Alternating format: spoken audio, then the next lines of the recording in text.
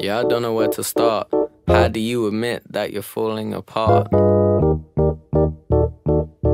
I mean, how will I admit that I'm falling apart? My mother's gonna worry, but I'm fine in my heart. I live the words that I've said, and I live with a voice that tends to tell me that I'm shit in my head. And well, maybe I should fuck it and be happy instead. I should just say fuck it and be happy instead, right? Right.